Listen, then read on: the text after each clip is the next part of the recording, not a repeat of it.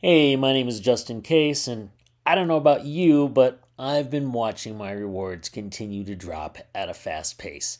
Doesn't happen usually on the weekend. From Saturday, Sunday, Monday, things look okay, and then boom.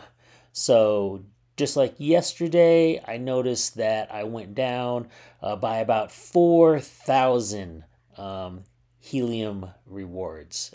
4,000 is a lot. Usually I accept about 1,000 every day, but 4,000, that's a huge hit. So why is this happening?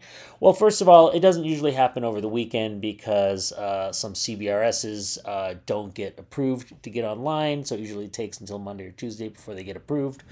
But even so, if you look here, in the past 7 days, only 106 have come online. So not as many as there used to be. Whereas when it comes to Wi-Fi radios, we're looking at 511 that came online in the past 7 days. So rewards are going to continue to drop as more hotspots come online, which, on the long run is a good thing, provided people are putting these hotspots in a place where they can provide use to the network, transferring data. Now, this brings me to boosted locations. And boosted locations, once things change, are going to really drop our rewards, but will also be incredibly profitable for those people who are able to make use of them. So let's talk about it right now. But before I do, I just want to tell you, please do like this video and subscribe to my channel if you want to get more content like this. So let's look at boosted locations. Now, back in October, I saw this blog post by Mobile where it talked about deploying in boosted locations, strengthening the network, earn extra rewards, and it kind of broke down how they're mainly focused right now doing this in Miami. For many of you who don't know, Miami is where they're currently offering the subscription plan at $5 a month. So for $5 a month, you get unlimited data. You should have good network coverage in downtown locations, which is Miami. And in order to try to make this truly achievable, they of course want to offload data from T-Mobile, which is currently what does the bulk of the transfer out there, over to, people like you and me who have indoor-outdoor Wi-Fi hotspots as well as CBRSs. And you can go in and it's going to show you some specific locations here. For example, here's a mall, and this mall is giving a boosted level of 100. Now, not all do. If we just turn off the signal strength for a second and take a look at the area, we can see that some places give less than others. Let's go downtown. Here we go. If I look at this park, for example, this Bayfront Park, as you can see, the boosted level is only 10x. So it's not equal everywhere. 10x, probably not that great, not worth it. Let's check this park right here. This park is also 10x. Okay, let's try something that's maybe a little more useful to the network. Okay, the Miami Beach Convention Center, that is 30x. What is this strip down here? Maybe this strip is more interesting. Lincoln Road, 100x. So deployment right there across their 104 boosted hexes would make you a lot more. If you were before getting 2,000 in a hex, you'd be getting 200,000 in a hex. Now, I don't really think anybody's getting 2,000 in a hex these days, more like 500 in a hex, right? But that still then goes from 500 to 50,000, right? Big difference, worth considering. And when I actually turn on this signal strength, I can see some people are trying. It looks like this guy right here is doing okay, but it is low. It's a low connection for that CBRS. And low means at like 10% of what you would get, not the 50% of medium or 100% for the high. So people are trying, not necessarily achieving. Oh, I got to look at this one right here too. Okay, and this is interesting. Looks like to help make this happen, they have Wi-Fi indoor Wi-Fi's in possibly maybe a lot of different stores. Not really sure how they chose to do this. Looks like there's been 12 days of coverage. Still not making a lot, only 86 cents a day. So why is that? And that comes down to that question. What are we doing wrong if we're not seeing the rewards we're expecting? If the rewards say it's going to be 100 of this amount and we're only seeing 298, I do have to go maybe and check this particular hotspot and see if maybe there's information I am not seeing on the coverage planner here. But more importantly, we should check the HIP and the specific regulations of that HIP. So boosting was allowed as part of HIP 84. And of course, it was to find these specific areas where it would be most beneficial to Nova Labs to have hotspots. And I just want to get into the mechanics and pricing and price of boosting hexes. So I'm going to focus on the the 4 bullets here. The first one, the minimum boost time commitment is 6 months. So there is a reasonable reward for people to invest in creating a coverage for a given hex location. And then service providers can extend the boost in 1 month increments following the 6 month expiration by burning additional mobile into the hexes. Okay, so basically you got 6 months, and then possibly if Nova Labs decides they want to push for more, they can increase it by 1 month increments. All right.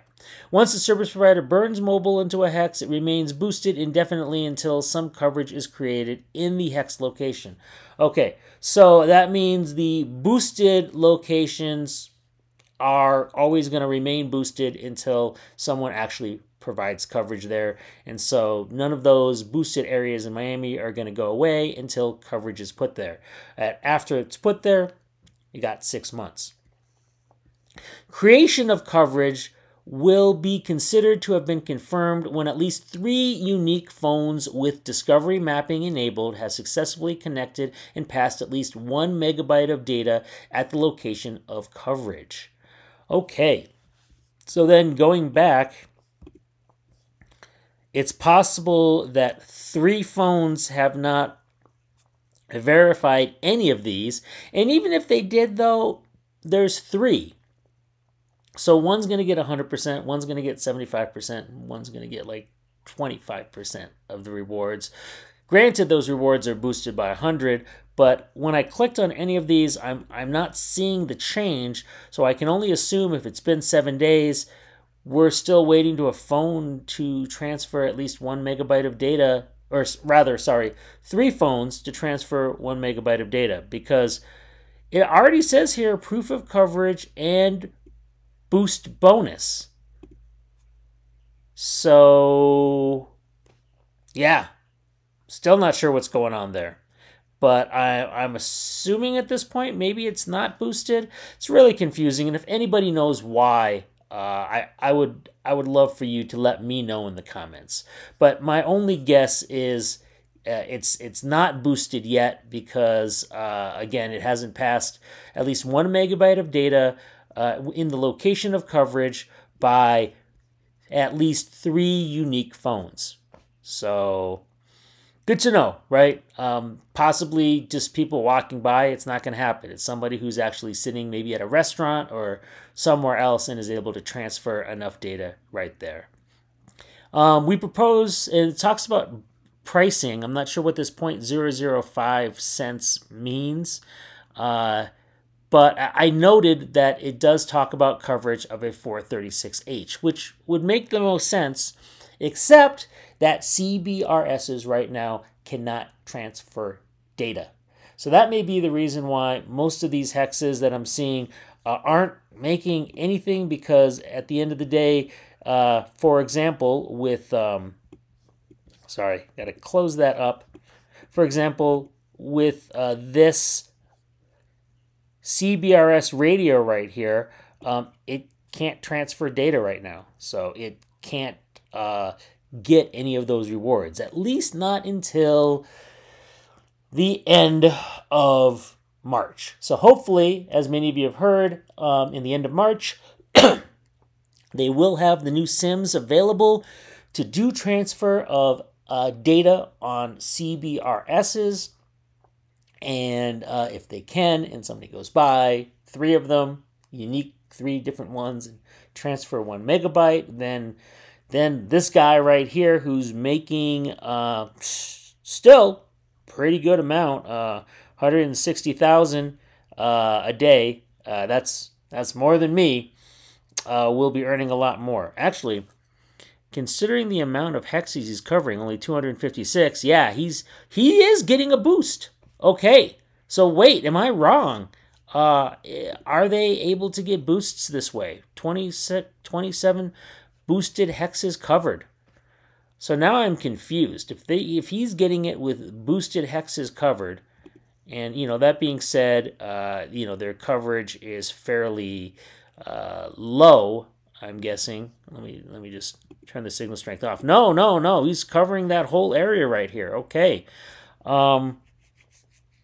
Then I don't know why those other devices are not. But again, he's been covering it for 2 months.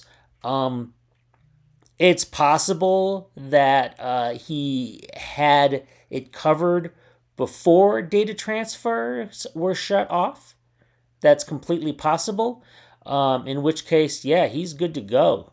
So, great for a short denim mole. So, again, the question remains, is this worth doing? I mean, yeah, I'd say, yeah, it's worth doing. But are you going to be able to actually get the boosted rewards? This guy, like I said, has been doing it for 2 months, but I don't know if other people are able. So I would love for people to let me know in the comments. I'm very curious who has been able to get boosted rewards and who hasn't. I am, as you can see right now, just searching for other examples out there just to see if people are getting that boosted coverage. Here we go. Here's another one.